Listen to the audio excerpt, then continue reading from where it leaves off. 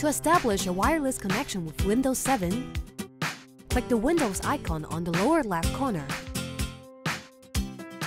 Open Control Panel, click View Network Status and Tasks under Network and Internet. Select Change Adapter Settings. Click on the network adapter in use.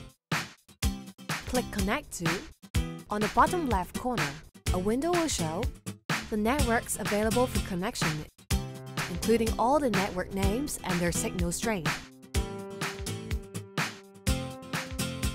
Click on the network you want to connect to, choose whether you want to automatically connect in the future.